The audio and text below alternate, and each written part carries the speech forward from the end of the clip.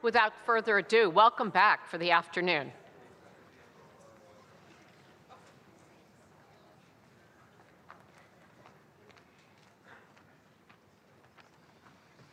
Welcome back. Our next speaker is Jeanette Favrot Peterson, who is a research professor in the Department of History and Art and Architecture at the University of California, Santa Barbara. Her teaching and research have focused in the field of pre-Columbian and colonial Latin America visual culture. She is the author of The Paradise Gardens of Malinalco. Her long-standing interest in the intersection of European and indigenous visual cultures has led to numerous articles on the Florentine Codex. Jeanette Peterson will be presenting European models transformed in Book 12 from the Old Testament to Olao Magnus's Historia.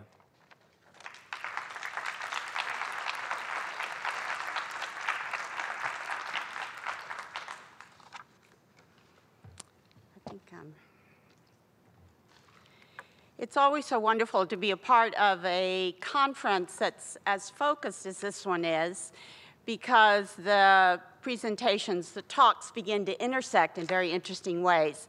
So this morning's rich inventory of papers and ideas, I think, offer a good foundation for some of my comments.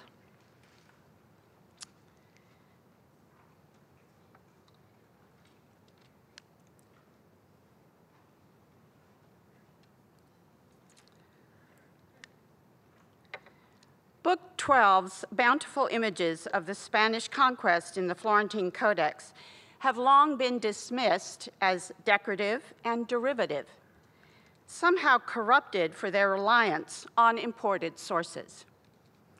The mostly black and white paintings in watercolor and pen and ink were executed in the final stages of the Florentines' production, 20 years after the Nahuatl text was recorded in 1555. In spite of the Europeanized style and iconography of the 161 images, they capture the graphic, often violent immediacy of the narrative. The indigenous team collaborating with Bernardino de Sahagún had access to a well-endowed library in the Colegio de Santa Cruz of Santiago Tlatelolco.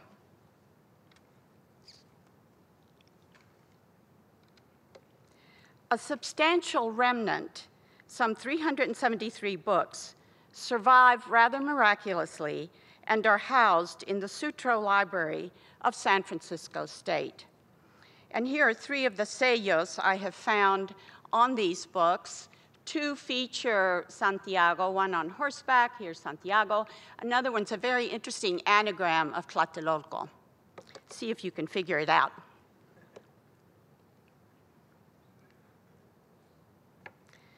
Although the most abundantly illustrated volumes had disappeared, they were either stolen or sold before 1889, when the German industrialist and bibliophile Adolf Sutro purchased the collection in Mexico and brought it to the United States.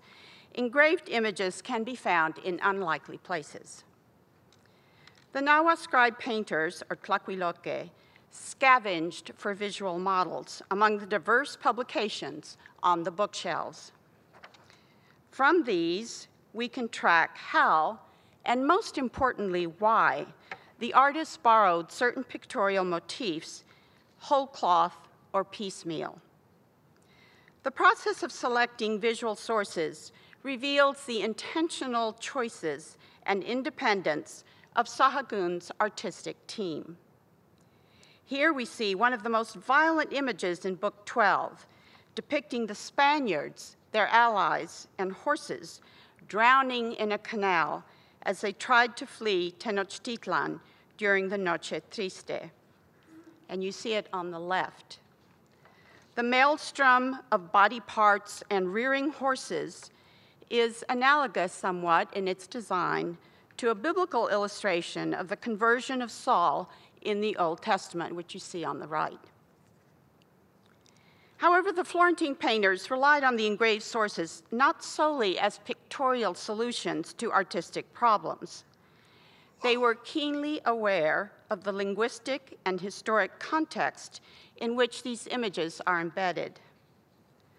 Although we will see that their images can echo Euro-Christian themes and designs, the Tlahuiloque constructed alternative narratives that respond to their identity as Mexica, and more specifically, reveal a Tlatelolcan perspective. These different discourses are brought into contact in Book 12. Among the Florentines' more important sources, the work of Olaus Magnus had a powerful impact.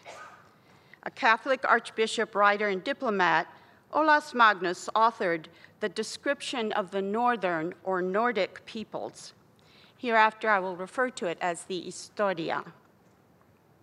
He and his brother Johannes were exiled from Sweden after Lutheranism became the preeminent Protestant sect, living out their lives in some of the major capitals of Europe. Both wrote extensively about their Scandinavian homeland with the goal of glorifying their Nordic heritage. Immensely popular, the Historia was published in 4 languages and at least 20 editions before 1650. The Tlatelolco Library boasted 2 editions, one published in 1555 in Rome and the other in 1567 in Basel. My initial reaction was to ask, what could a 16th century Swedish historian possibly tell us about a Mexican manuscript? As it turns out, a great deal. And I'd like to credit Pablo Escalante and Victoria Rios for first pointing me to this important source.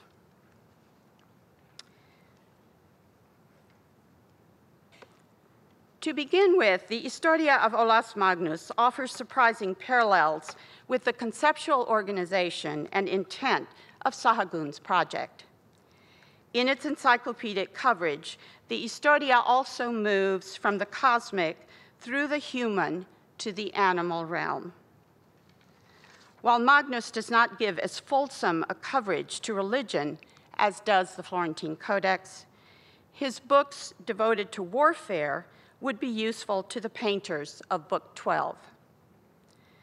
Magnus's fervent war against the heretical Lutheran movement, which he sought to return to the true faith of Catholicism, must have resonated with Sahagun's evangelistic goals. But what surely attracted the indigenous artists to the Magnus Historia are the profuse woodcuts that animate its pages. There are some 479 in the 1555 edition. Olaus Magnus defended images as powerful didactic tools and was proud of the, what he called, variety and diversity of his illustrations. In order to visualize the conquest narrative, the Tlahuiloque had to find innovative solutions, as they lacked precedents in their own pictorial vocabulary. Traditionally, Aztec-style renderings of warfare and conquest featured 2 stylized combatants, or a single warrior with a captive, as you see here. Ideograms could also express warfare, such as a shield and a cluster of spears, or a burning temple. These were reductive images set against a neutral background. By contrast, the scenic views in Book 12 are multifigural, often of battles fiercely fought on land and water. And here are the 2 from the Florentine Codex. To represent these scenes, the Tlahuiloque mined the 6 books in the Historia devoted to warfare, and these are books 5 through 11 in the Olaus Magnus Historia. Woodcuts here illustrate battlefield strategies and new weapons, from cannons to muskets. A telling comparison can be made between the 2 clusters of the mounted horsemen in the lower right-hand corner, and I'm comparing these in the Florentine Codex with this group in the Olaus Magnus. This suggests that Sahagún's artists were keen to learn from the pictorial models in the Historia. To illustrate how some of the Florentine Codex paintings were adapted to meet the strategic needs of the Nahua storytellers, I explore two separate incidents in Book 12. My first example involves an unlikely pairing between the theme of the adoration of the Magi and a morality tale of indigenous traders. Chapters 25 and 26 in Book 12 describe the violent chaos that ensued during the Spaniards' escape from Tenochtitlan, the so-called Noche Triste that occurred on June 30th of 1520. At the top, we see the Spaniards using one of the causeways as an escape route to reach the mainland, with the Mexica in hot pursuit. Like the battle scenes in the Magnus Historia, the Florentine Tlacuilo has divided his scene into horizontal registers. There are also parallels between some of the foot soldiers and the horsemen. And I'm thinking especially about this group of foot soldiers here and these foot soldiers, and of course the horsemen in the Florentine with the horsemen in the Magnus. This is not verbatim mimesis, but details that may have inspired the Florentine artists.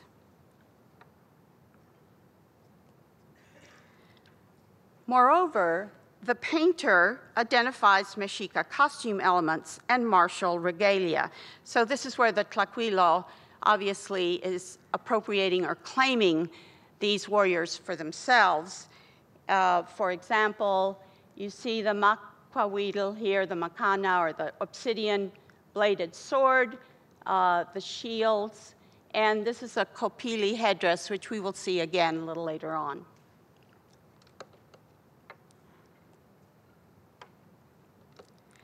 After the disastrous Noche Triste, the tattered remnants of Cortés's contingent finally reached the mainland, where they were greeted by peoples from Teocalhueyacan, who offered them safe passage to their community. The Altepetl of Teocalhueyacan was situated on the northwest side of Lake Texcoco. So here we have Teocalhueyacan, here the island capital of Tenochtitlan, Tlatelolco. And Teocalhueyacan was conquered under Itzcoatl. Here's the toponym for Teocalhueyacan, which means place of the tall temple. Teocalhueyacan had long submitted to the onerous tribute demands of the Mexica. Moreover, they were an Otomi community, and thus linguistically and culturally distinct from their Nahuatl-speaking neighbors. It is not surprising that the people of Teocalhueyacan begrudged Mexica oppression and received the Spaniards gladly.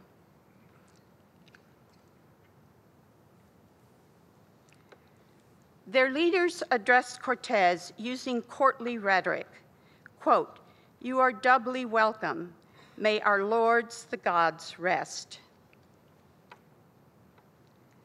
They made the Spaniards very happy, joining them peacefully, giving them deer fodder, water, shelled maize, tortillas. And what I love here is the turkey under the arm of one of them, and the turkey eggs following shortly thereafter.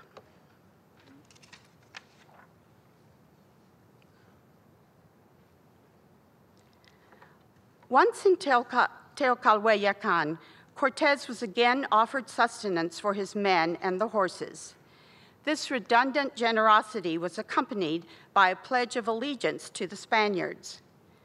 Capitalizing on the situation, the leaders of Teocalhueyacan aired their grievances about the bad treatment that they received under Moctezuma. The Mexica, they claimed, were inhuman and, quote, afflicted us in extreme measure, end quote. Moctezuma is visualized in the background. His presence a rhetorical construct in their partisan agenda. Cortés then promises to destroy the Mexica as a retribution for this cruel treatment. The Teocalhueyacanos not only self-identify as Otomí, but underscore their kinship with the Tlaxcalans, the most potent of the Spanish indigenous allies. In the fierce realignment of micro-patriotic alliances generated by the war, the community of Teocalhueyacan is thus aiding and abetting the hated enemy of the Florentine authors. From the Mexica perspective, the Teocalhueyacanos are traitors. In the accompanying image, 3 of the emissaries from Teocalhueyacan approach Cortés in the submissive knee-bent positions that bear an uncanny resemblance to the figural arrangement of the adoration of the 3 magi.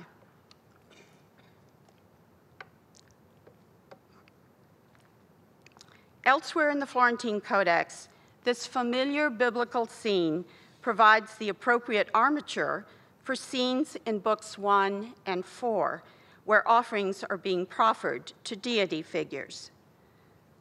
So this is one of many, of course, adoration of the Magi scenes from an illustrated Bible. And here you have other scenes in the Florentine where I think the reference to the 3 Magi is pretty overt, but they are making their offerings to a deity.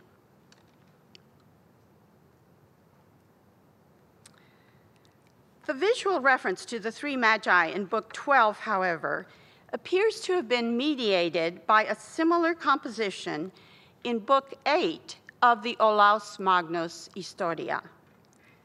Note that one of the ambassadors is darkened. This is in the Historia. So I'm looking at the 2 figures with the red arrows, suggestive of the wise man from Ethiopia. In a book devoted to good and bad governance, the woodcuts appear in chapter 34, titled, How to Detect and Be Wary of Traitors. The Magnus text warns that gift-giving gestures may only feign obedience. Signs of sinister duplicity are embedded in the image. The first envoy hides a sword behind his back. Serpents are either carried by others or emerge from vessels. Here's a serpent here and another one poking its head out of a jar. Magnus cites Arabs and Africans as the most cunning of peoples, that is, those from another ethnicity or race. Others act out of their own self-interest, and we are also warned, induce neighbors to take up arms against the ruler. The comparison of the Historia woodcut with the Florentine image is striking. Cortés is seated on a chair that is similar in style to the throne of the Swedish king. And Diana has spoken about this chair earlier this morning. It has many names. It's a folding chair, and it's called either a silla de caderas, a silla de tijeras, an X chair, or a hip joint chair. Laurie Deal refers to this imported folding chair as an icon of rule, signaling power. Both leaders hold a prominent staff of office and gesture to the 3 envoys. The Florentine Tlacuilo carefully selected an image of deceit and ethnic difference to impugn the Otomí of Teocalhueyacan, who proclaimed their allegiance to the Spaniards as vassals and took delight in the promise made by Cortés to seek retribution by defeating the Mexica. Thus, the Teocalhueyacanos are represented not just as malcontents, but also as disloyal and potentially dangerous, all under the guise of a hospitality of biblical proportions.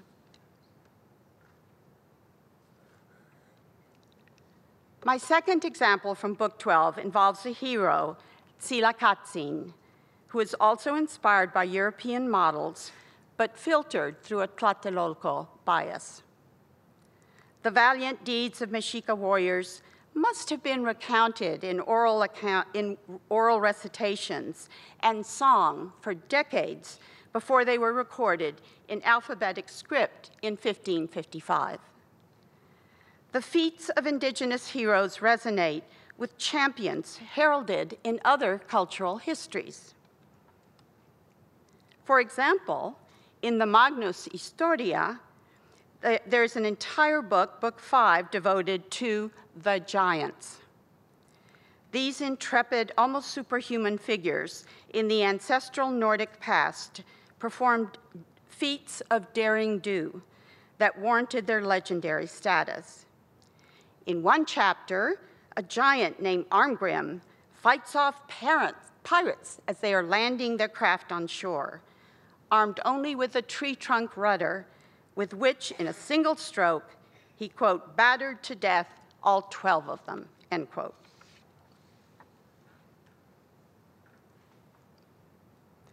Of the several Mexica giants, one of the most celebrated in Book 12 is the resistance fighter Tzilakatzin, who is depicted at least 6 times.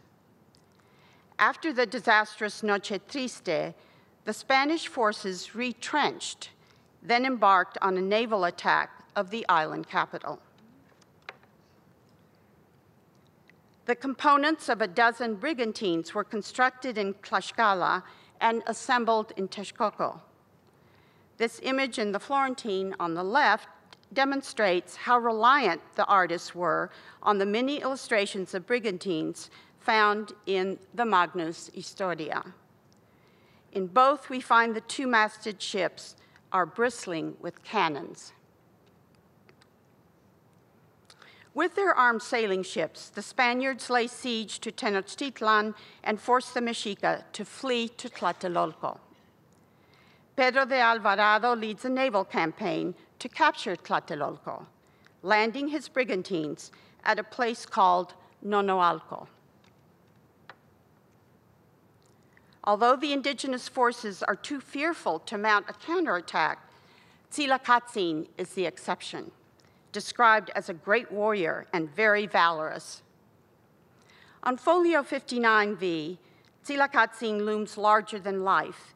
His aggressive stance and muscular body is in studied contrast with the diminutive European soldiers who struggle ashore, sheathed in armor and helmets. He alone confronts the Spaniards, throwing 3 huge round stones, or white stones, thus single-handedly scattering the foreign troops and inspiring his indigenous allies to join the battle. Tzilakatzin holds a stone in his raised arm, and another is already airborne on a deadly trajectory. The Tzilakatzin episode evokes tantalizing parallels with the well-known story of David and Goliath in the Old Testament. Goliath, the giant fighter, is selected by the Philistines to challenge any opponent from the Israelites. Everyone is dismayed and terrified of the giant, who is described as over 9 feet in height, with a bronze helmet on his head, wearing a coat of armor, and carrying a javelin, spear, and a sword. The young shepherd boy, David, takes on the challenger, armed only with a sling and his faith in God. We are struck by the care with which the projectiles are numbered and described in each account. Tzilakatzin throws 3 round stones, and the biblical David chooses 5 smooth stones to put in his pouch. Then he kills Goliath with his first stone and brings the conflict to an end. Not surprisingly, the Nahua artist reverses the scale, inflating Tzilacatzin to loom large over the armored Spanish troops. Perhaps the memory of this image is what prompted Sahagún in his later 1585 revision of the conquest story that Manuel so clearly or complicatedly described for us. In this revised version, done many years later, Sahagún refers to Tzilacatzin as a valiant Indian, quote, looking like another Goliath, end quote. Not a reference found in the earlier Florentine Codex. The David and Goliath story was clearly lurking behind both readings, but in the Florentine image, Tzilacatzin, like David, upholds the honor of an entire ethnic community. The Tlacuilo co-opts a Christian theme to fit his own agenda, as he did with the adoration of the Magi. He makes explicit the high warrior rank of Tzilacatzin in his shorn hairstyle. He's described as being like a Quauchic, or a shorn one. His facial markings with the sort of cross-hatching, and a shield with a Chopili design, which is that large teardrop design you also see in the back rack. The artist both marks the ethnicity of Tzilacatzin and firmly anchors his deed. Two toponyms are painted below Tzilacatzin's throwing arm to locate the action precisely at Nonoalco, or place of the overflowing salty water. So here you see the pot and the overflowing, which is comidal, the locative at the end, co, and Ayaucaltitlan, or place of the oaks. You see the tree, the oak, on the locative tlantli, or tlan, for teeth. Through these details of regalia and place, the Florentine Tlacuilo secures Tzilacatzin's role in history, fleshing out his identity and honorific rank to promote the truth value of the Nahua testimony.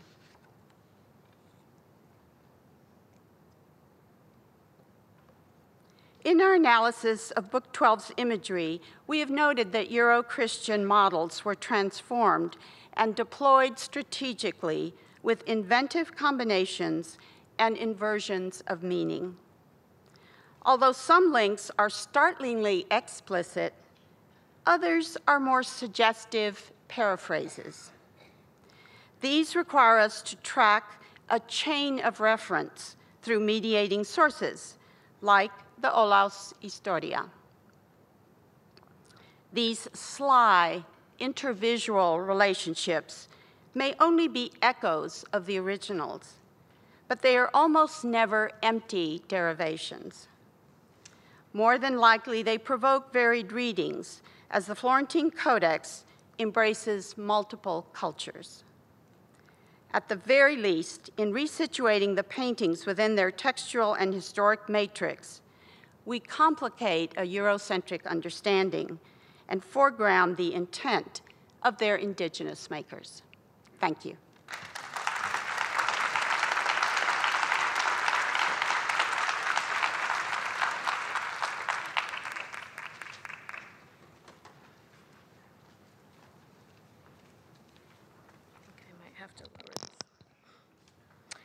Our next presentation is a collaboration between Kim Richter and Lisa Sousa. Kim Richter is Senior Research Specialist in the Director's Office at the Getty Research Institute. She received her PhD in art history at UCLA, specializing in pre-Columbian art and archaeology. She is author of numerous articles on Huastec art, co-editor of the Huasteca, Culture, History, and Interregional Exchange, co-author of Golden Kingdoms, Luxury and Legacy in the Americas. She is currently co-directing a new collaborative digital initiative focusing on the Florentine Codex. Lisa Sousa is a professor of history at Occidental College and an affiliated faculty of the Latino, and Latin American Studies program. She teaches courses on colonial and modern Latin American history, ethnohistory, and histories of women, gender, and sexuality. She is the author of The Woman Who Turned into a Jaguar and Other Narratives of Native Women in the Archives of Colonial Mexico. Please join me in welcoming Lisa Sousa as she presents the research conducted by both herself and Kim Richter in The Roles of Nahua Women in the Mesoamerican War and Conquest.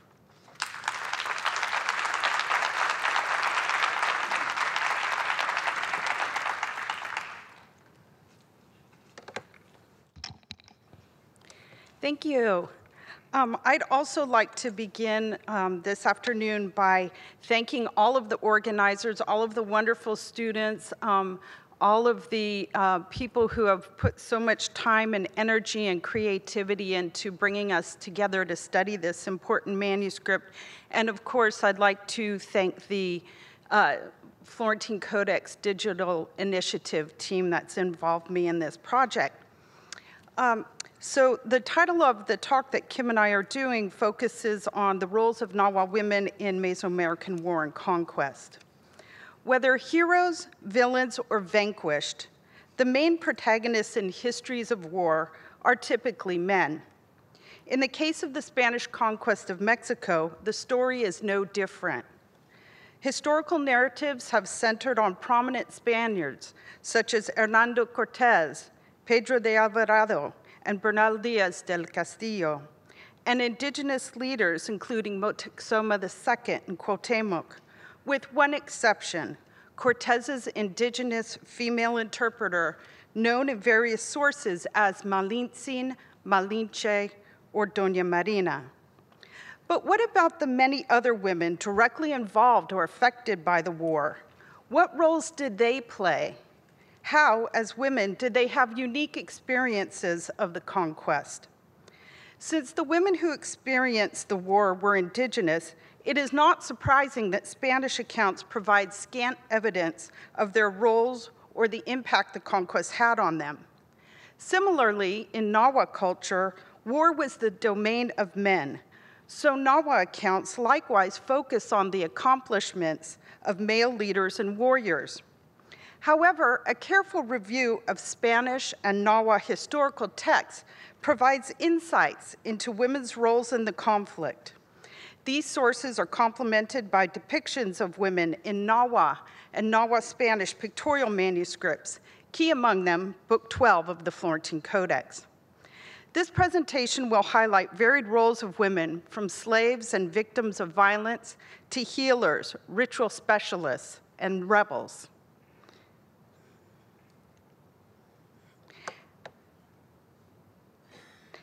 As a text co-authored by a Spanish friar and male Nahua writers and artists, it is not surprising that women seem to play a minor role in the narrative in Book 12. Of the 161 images, only 19 show women. 9 portray Malintzin, Cortez's interpreter, and 10 depict anonymous women. That Malintzin has an outsized representation compared to other women in this 16th century account would be expected given her pivotal role in exchanges between the Spaniards and Nahuas, though she too gets short shrift in later alphabetic and pictorial texts. And these are some of the many different images of Malintzin in the text. Our examination of Book 12 and other 16th century sources reveals the impact of the violence on women, as well as their leadership roles that they assumed amid the chaos of war.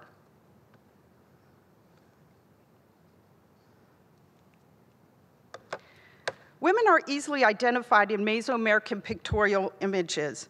Nahua women are shown wearing their customary dress, a long shift or huipil over a wraparound skirt.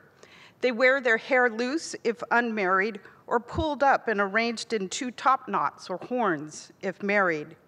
We can distinguish Malintzin from other women because she nearly always appears at Cortez's side, dressed in fine garments befitting her high status, and she usually has speech scrolls coming out of her mouth and gestures with her hands, both underscoring her critical role as an interpreter. Much has been written about complementary gender roles in Mesoamerican cosmology, ritual, and the division of labor. In a complementary system, men and women have distinct roles and responsibilities that are considered necessary for the well-being of their households and communities. In Nawa society, women's principal responsibilities were cooking, grinding corn, preparing beverages, spinning thread, and weaving. The Nahuatl term siwatekit, woman's work, referred to these duties. Commoner men worked as porters, builders, and farmers, and both noble and commoner men provided military service. Warfare was a symbol of masculinity. One text explains that a warrior hung the hair of an enemy who he had taken captive during the battle in his house, and that with it he called himself a man. Ikmokichitoa. These idealized binary gender roles are codified in bathing rituals described and depicted in the Florentine Codex and the Codex Mendoza, which show how gender norms were imposed on children from the moment of birth. Girls were given a broom, a spindle whorl, and weaving gear, and their umbilical cords were buried under the hearth. And you can see the women's gear here. Boys, however, were given a bow and arrow and a shield, and the insignia of their future trade, and their umbilical cords were buried on the battlefield. And that's depicted here. Here's also the boys' gear. Louise Burkhart has shown that the duties that women performed in the household had an impact on men's performance in the battlefield. Thus, gender roles were interdependent and complementary.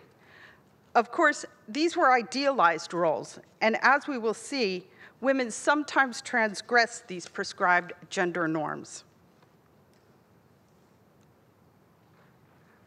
I'm going to skip that one. Like men, indigenous women and children suffered in innumerable ways as a result of the conquest. Certain texts suggest that they were sometimes targeted for capture or attack, perhaps because they could be ransomed or enslaved by enemy groups. The Nawa authors of Book 12 recounted a particularly bitter episode of betrayal when the Xochimilca and other Chinampa people who had been the Mexicas' allies pretended to help them, but then began to capture women and children. The Xochimilca immediately killed some of the captives and then placed others in boats to take them away. The accompanying image shows a Xochimilca warrior who snatches a woman and her child. The text adds that after a fierce battle, the Mexica recovered their captives, but they sought vengeance by annihilating the Xochimilca, men, women, and children. All suffered in the war. In other images, we see women, sometimes alongside their husbands, carrying their children on their backs as they escape violence, battles, and destruction, or as they are taken as slaves. In the image on the right, for example, note the battle scene in the foreground, the burning house in the background, and the escaping family in the midst of this terrifying chaos. A similar image on the left shows a Nawa family fleeing Mexico Tenochtitlan after the final siege of the island and Cuauhtémoc's surrender. Although the war was officially over, the Spaniard lunging at them with his sword raised suggests the continuing threat and use of violence to terrorize the population. Indigenous women who accompanied Spaniards and native men on their conquering expeditions often lost their lives in battles. During the Noche Triste, a pivotal event when the Mexica and the Tlatelolca succeed in driving the Spaniards and their allies off of the island, many people were killed, and some of them even died by falling into the water and drowning. Once their enemies retreated, the Mexica moved all the dead bodies of Spaniards, Tlaxcalans, Sempoalans, and non-Mexica women to other parts of the lake. The Nawa authors state that they stripped the women, quote, stripped the women, which suggests that they were noble women who wore jewelry and elaborately woven textiles that were highly prized. Stripping the women may also have been an act to show disrespect, as nudity was condemned in Mesoamerica and was sometimes used to shame those accused of sexual immorality. Several images and texts in Book 12 concerning women reveal the psychological toll of the war. When Moctezuma realizes the Spaniards' bellicose nature and their intentions, he assembles some of the nobles to share his concerns. Both the men and women weep, showing their anxiety and concern about their fate. Or, if we follow Rebecca's reading, expressing susto, right? The idea of being terrified. The scene seems to foreshadow the loss of life, their homes, and their empire.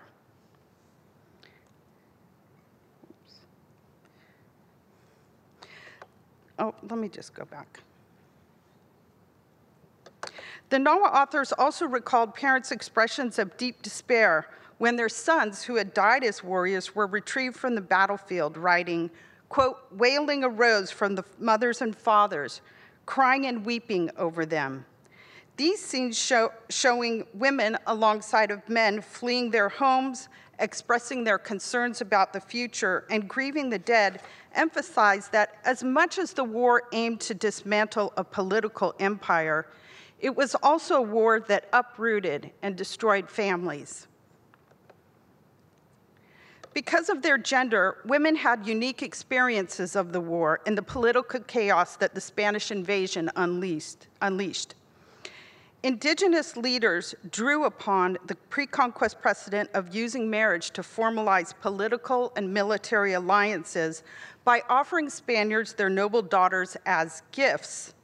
However, the Spaniards considered them their concubines or slaves, not wives, regardless of their noble status. Book 12 describes how the Tlaxcalans, the Spaniards' most important allies, quote, gave them their daughters, unquote, kin macaque imichpochuan. The text uses the word ipochtli, daughter, a term that designates a young unmarried woman. Since it was customary in Mesoamerica for young men and women to marry around the age of 15 or 16, it seems likely that these were very young teenage girls who were surrendered to the Spaniards. Once they were in Spanish hands, the captain of the expedition would distribute the young women to his top lieutenants. These young women were surely victims of rape by their Spanish husbands. Other Nahuatl language texts and images provide further evidence that sexual assault was used as a form of gendered violence to terrify local populations. And this is just from the fragment of the Lienzo of Tlaxcala that's at the Benson Library at the University of Texas, Austin. And, oops, I'm sorry. This is a group of women who are being presented to the Spaniards.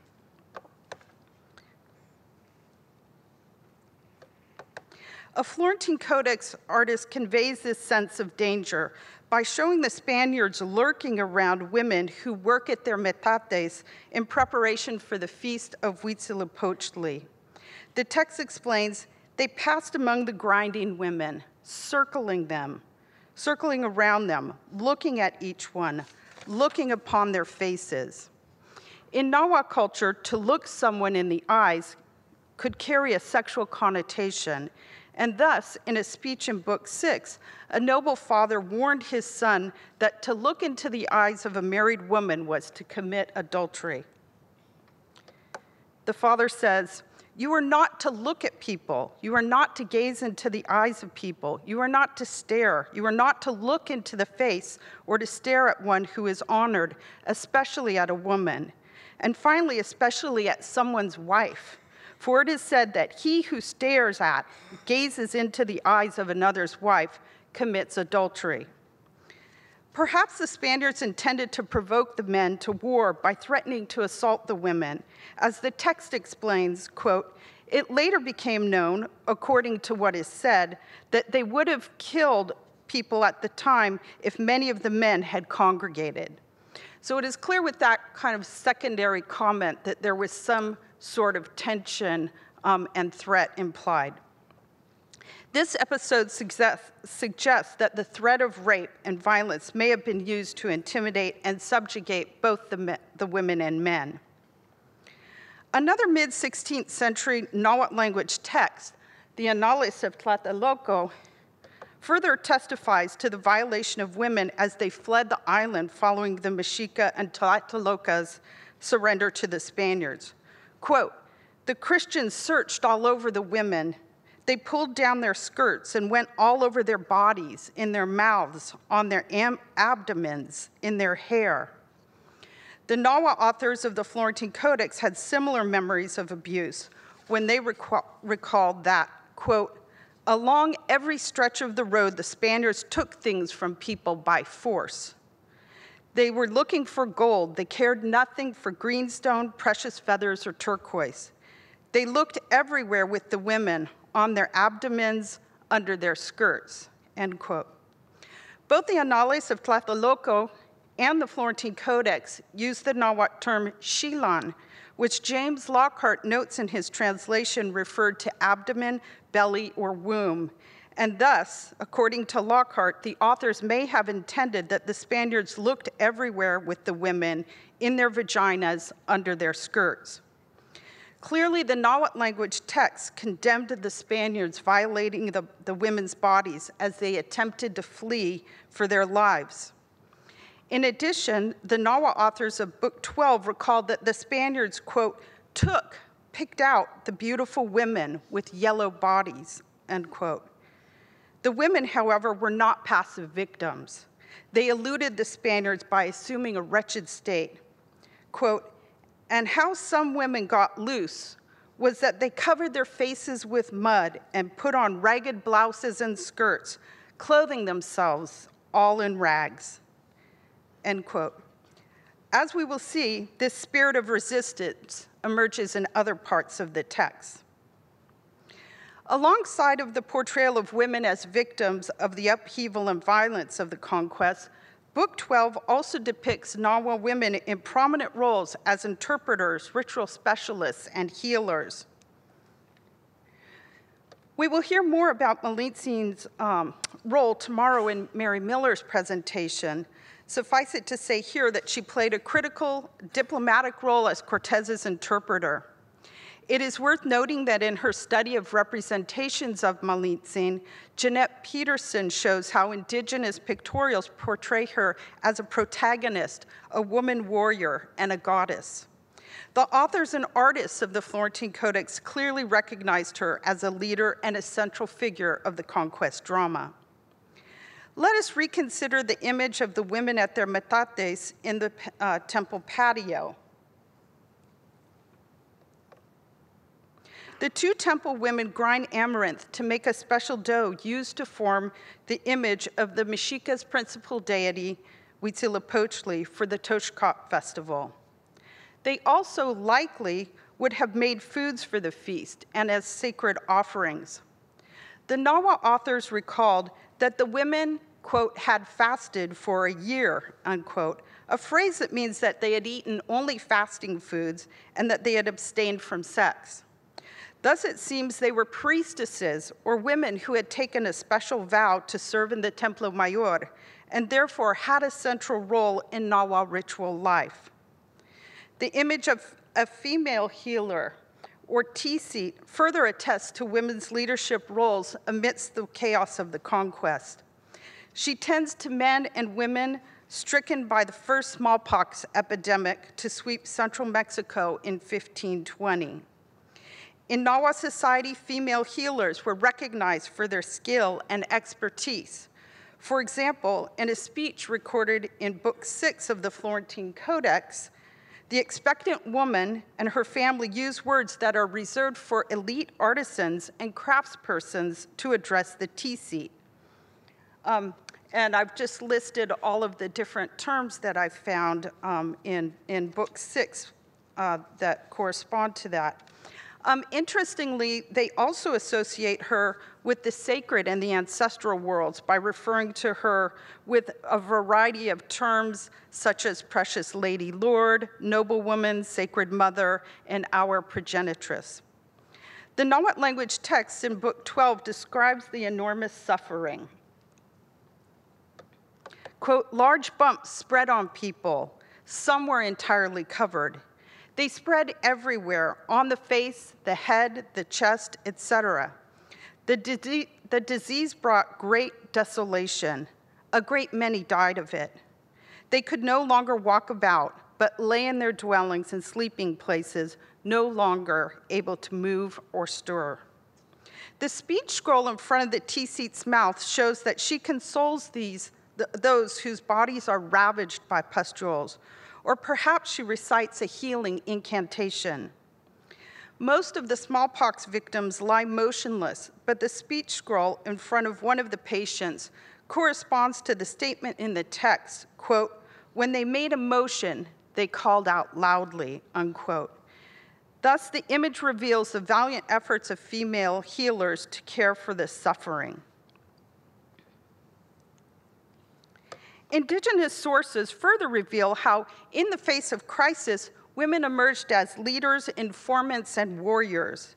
An image from Book 12 shows a woman carrying her water jug, or holding her water jug, and shouting to the Mexica that the Spaniards are making a hasty retreat.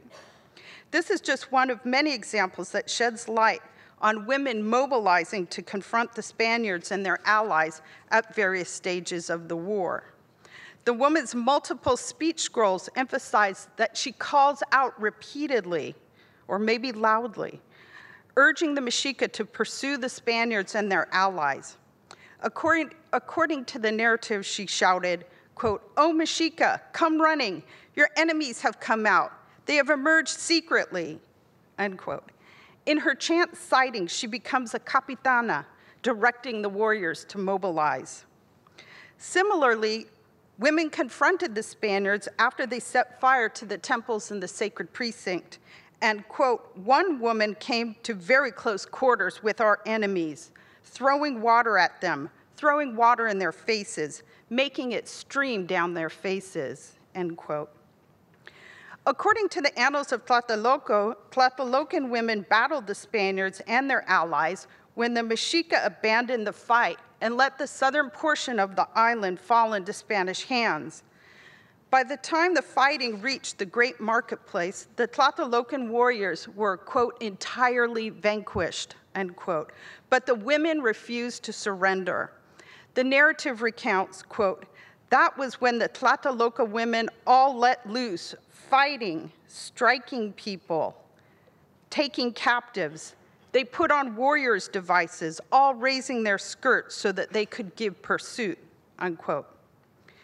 The Tlatelolcan authors simultaneously emasculate the Mexica warriors by portraying them as cowards and elevate the role of the Tlatelolcan women in the final attempts to save the island from the Spaniards. As a brief epilogue, let me add that these spontaneous interventions during times of crisis recorded in Nahuatl language texts resemble women's physical engagement and stubborn resistance in riots of the colonial period. In his study of colonial uprisings in central Mexico and Oaxaca, William Taylor found that women led 25% of all rebellions and participated in virtually all of them.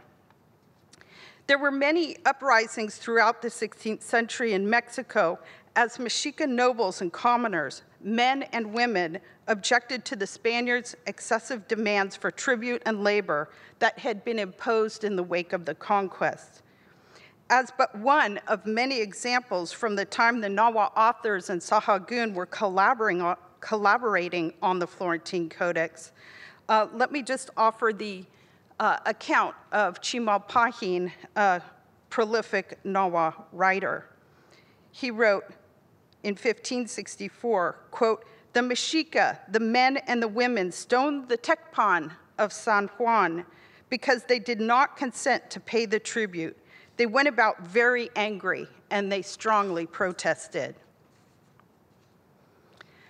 Although Book 12 is about men, be they Spanish or indigenous, and their heroic and not so heroic deeds, it also provides a glimpse on the experiences of women in the conquest of Mexico. All indigenous people, men and women, would have suffered social upheaval, exile from their homes, and political chaos. They would have witnessed horrific violence and unprecedented death due to disease and warfare. But women, by virtue of their gender, also had unique experiences of war. Many, like Malintzin, were given or taken, depending on the author's perspectives, as brides, slaves, or captives. Some women worked as healers to care for those who fell ill, and they sought to maintain relations with the deities as ritual leaders. Many women struggled to protect and provide for their children and families, often in the absence of their husbands. And as the situation became increasingly desperate, they fought valiantly alongside men to defend their home and their Altepet. They continued to do so in the colonial period. They continue to do so today.